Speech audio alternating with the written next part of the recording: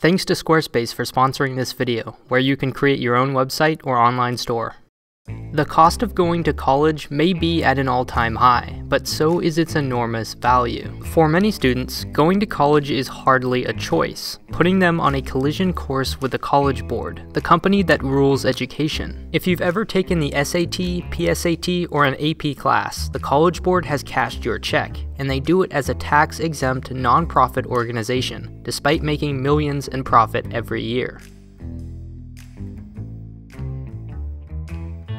We'd love to think the college applications we work so hard on are carefully reviewed in detail, but that's just not the case. Colleges can get 70,000 to 80,000 applications a year, so it's just not practical to spend more than a few minutes on each one. And that's if you're lucky. Many schools automate the admissions process with algorithms that sort applications into bins before anyone ever reads them. And to do this, they need objective numeric values to input, and the SAT offers exactly that. Let's just hope they're nothing like the YouTube algorithms.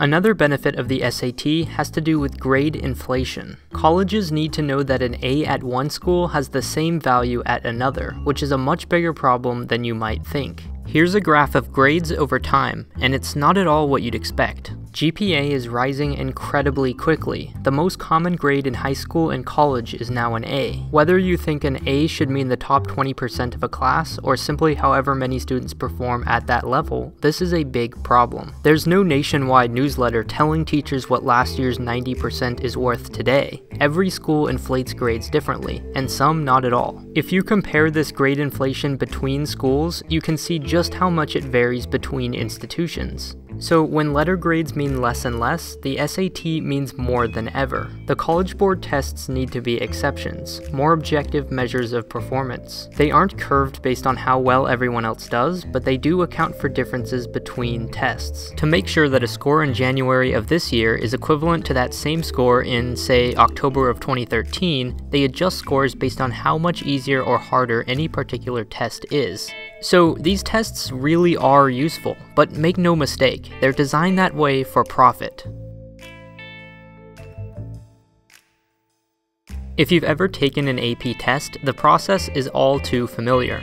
You pay the College Board an absurd amount of money for the privilege of sitting in a cold room for 3 hours, and then anxiously await your score. After months of waiting, and all the hours you spent studying, you're gifted with a single digit. No feedback, no justification. One single digit. And if you actually want to send your score to colleges, which is the point of taking the test, you'll need to pay an additional fee. But who can blame them? It's probably very costly to send a one-digit number between computers. As frustrating as this is, the College Board is far from the only obnoxious company used by schools. There's MyMathLab, PowerSchool, Chromebooks, LandSchool, Moodle, Blackboard, WebAssign, Wiley+, Alex, WebWork, and many, many more. All these seem designed to irritate, yet they're in almost every school. There's only one way to make sense of this. These companies really have one customer. Not actually students, but schools. The College Board is so popular not because they make a good, reasonably priced product, but because they provide what colleges want, so students have no choice. Schools buy what saves them time or ticks legal boxes, so that's who these companies design for. Everything else, like how they actually work for students, is pretty much irrelevant. According to their mission statement, the College Board is a mission-driven, not-for-profit organization that connects students to college success and opportunity. The problem is, it acts a lot more like a business with a monopoly than a generous service for students. The College Board president makes over $750,000 a year, and their average salary for executives is upwards of $300,000. Now, there's nothing wrong with trying to retain important employees or even rewarding their success, but the College Board pretends to exist for the benefit of students while charging them unnecessarily high prices. They'll sell you a practice book for the PSAT, which is itself practice for the SAT, and then charge you a fee to use your score. If their website goes down, and it often does when scores are released, no problem, you can hear your score over the phone for just $15 extra. Even after squeezing every penny they can from students, they turn around and sell our personal information to recruiters and colleges. It's true that students can take the ACT instead of the SAT and IB instead of AP, but that's a lot like saying Comcast isn't a problem because there are other internet providers. Even when students do have the option of taking the ACT or SAT at their school both charged the same ridiculous prices. Both companies would rather respect the other's territory than compete and be forced to lower profits. The SAT rules the coasts and the ACT in between. College Board's own AP microeconomics curriculum explains, quote, "It's important to emphasize that monopolies can cause market failures when they use their market power to engage in behavior that restrains competition. But I'm afraid no emphasis is necessary.